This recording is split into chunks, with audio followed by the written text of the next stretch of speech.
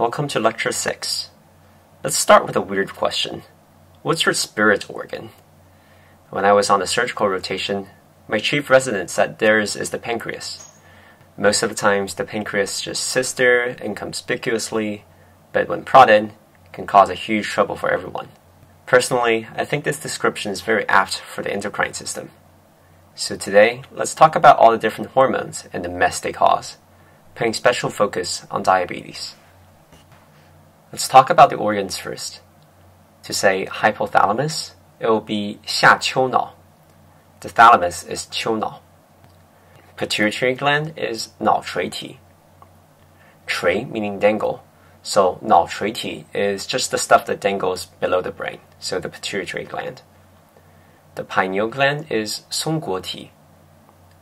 Thyroid is 甲状腺. Think of the shape of the thyroid. Does it kind of look like the character 甲? Parathyroid is 甲状旁腺. Pancreas is 胰腺. The adrenal gland is 肾上腺. The cortex and the medulla of the adrenal gland is 皮质 and 髓质. Ovary is 卵巢 and testicle 睾丸. We'll talk about the reproductive organs in the next lecture. Lastly, adipose tissue is 脂肪组织. We're going to talk about some hormones next. And just as there are some nomenclature in English regarding how the hormones are named, there's some nomenclature in Chinese as well. So the effective hormones are named by the secreting organ or their function. So it'll be something su or something 激素. Whereas the tropic hormones will be 促 something 激素. 促 meaning to stimulate. And the tropic hormone releasing hormone will be 促激素释放激素. 释放激素 is releasing hormone. To say somatostatin, it will be 生长抑素. E meaning to inhibit. Oxytocin will be 催产素. 催 meaning to accelerate, and 产 is the abbreviation of 生产, which is delivery. Growth hormone is 生长激素. Prolactin will be 催乳素. Melatonin will be 褪黑激素. Thyroxine will be 甲状腺素. Notice that this time is named after the organ itself. To make thyroxine, you need the iodine, which is called DN. The thyroid-stimulating hormone is 促甲状腺激素, whereas the TRH will be 促甲状腺激素释放激素. Parathyroid hormone will be 甲状旁腺激素. Epinephrine is 肾上腺素, and aldosterone will be either called 全甾酮 or 全固醇. Cortisol is 皮质醇. Lastly, adrenocorticotropic hormone, or ACTH, is 促肾上腺皮质激素. 肾上腺皮质激素 is another name for cortisol. The antidiuretic hormone is 抗利尿激素. The other name for it is vasopressin, which is 加压素. Renin is 肾素. Angiotensin is 血管紧张素. 紧张 meaning to tense.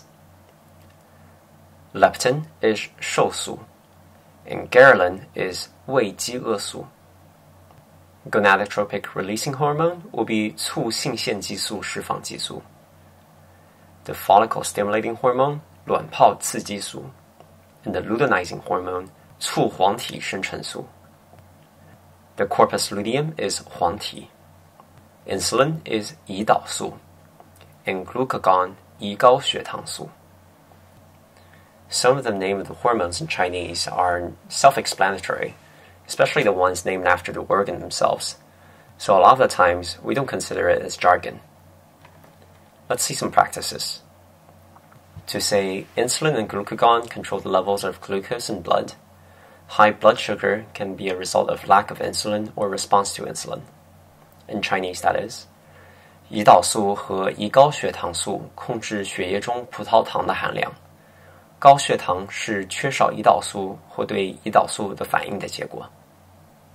Translating it into English, 甲状腺激素控制身体的代谢速度，检查甲状腺功能需要测量甲状腺素和促甲激素。That will be thyroid hormone controls the speed of body's metabolism. Checking thyroid function requires measurement of thyroxine and thyroid stimulating hormone. Here are some symptoms for the endocrine diseases. To say goiter, it will be 甲状腺肿大. There's also a colloquial term called 大脖子. 脖子 meaning neck, and 大脖子 just meaning the neck is huge. Dry skin will be 皮肤干燥. Hair loss is 掉发 or 脱发.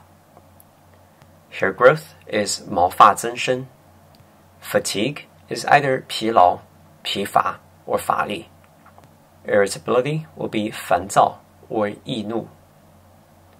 Anxiety is 焦虑, and stress 压力. Sleep disturbance 睡眠障碍. Weight gain will be 增重. Bruising will be 淤血. Tremor is either 颤抖 or 哆嗦. And sensitivity to heat or cold is 容易热 or 容易冷. Hyperglycemia is 高血糖 and hypoglycemia 低血糖. Polydipsia is either 多饮 or 烦渴. 多饮 is the more colloquial and easily understood term here. Polyuria is 多尿. Increased appetite is 食欲增加. And acidosis 酸中毒. Alkalosis 碱中毒. Let's talk about some endocrine conditions. This page looks bad, but it isn't actually that bad. To say hyperthyroidism, it will be 甲状腺功能亢进, or simply 甲亢. 亢进 meaning hyper, and 功能 is function. Versus hypothyroidism will be 甲状腺功能衰退. 衰退 meaning a regression. Common reason of hypothyroidism in iodine-replete countries is Hashimoto's thyroiditis, and that is called 桥本氏甲状腺炎. Hypoparathyroidism will be 甲状旁腺功能衰退. To say pituitary tumor, it will be 脑垂体肿瘤, which of course causes a host of conditions. SIADH is 抗利尿激素分泌不当综合症. Remember that 抗利尿激素 is antidiuretic hormone, 分泌 is secretion, and 不当 is inappropriate. 综合症 is syndrome.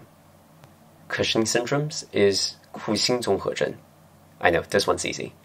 Or you can say 皮质醇增多症, which simply means hypercortisolism. Hyperaldosteronism will be 高醛甾酮症. Adrenal insufficiency is, you guessed it, 肾上腺功能衰退. Acromegaly will be 肢端肥大症. Gigantism, on the other hand, is 巨人症.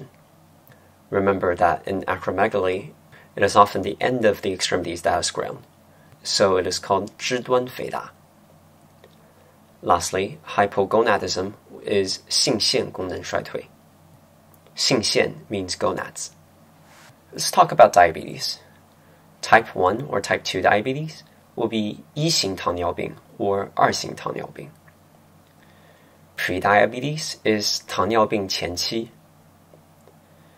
Diabetic ketoacidosis is 糖尿病酮酸中毒. 酮酸 is keto acid. Neuropathy is 神经病变. Remember, it's never 神经病. Retinopathy is 视网膜病变. 视网膜 is the retina.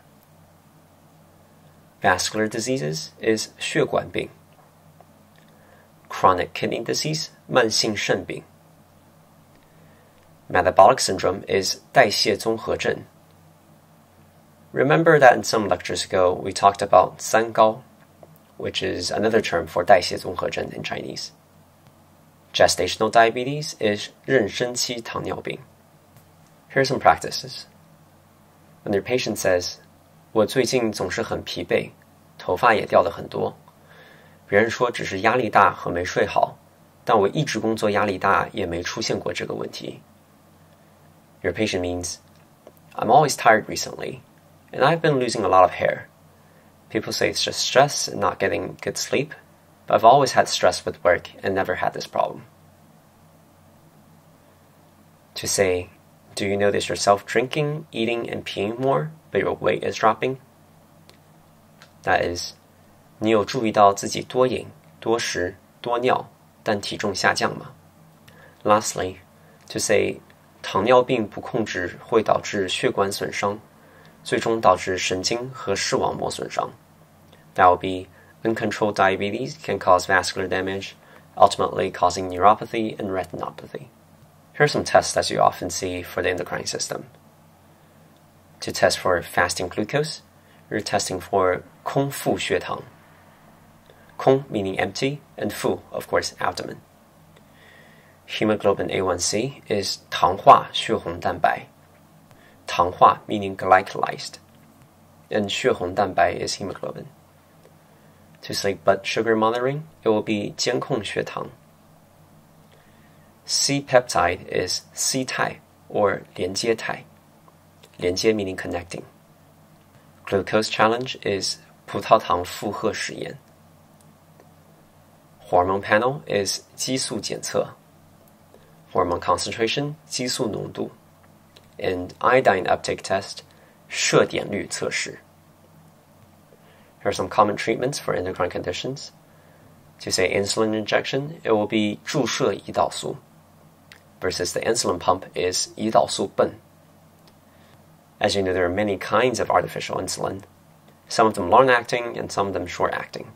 Long-acting is 长效, versus here's some short-acting or fast-acting is to say 脑垂体是内分泌系统的控制中心 is commonly translated as 甲通常会导致内分泌失常. The official term is 二甲双胍. The pituitary gland is the control center of the endocrine inhibitor, is 葡萄糖吸收抑制剂 commonly leads to endocrine dysfunction. Supplemental hormone is 补充激素 to say 碘摄入不足会导致甲状腺肿大，但甲状腺肿大有多重原因。That is, iodine intake deficiency can cause goiter, but goiter can have multiple causes.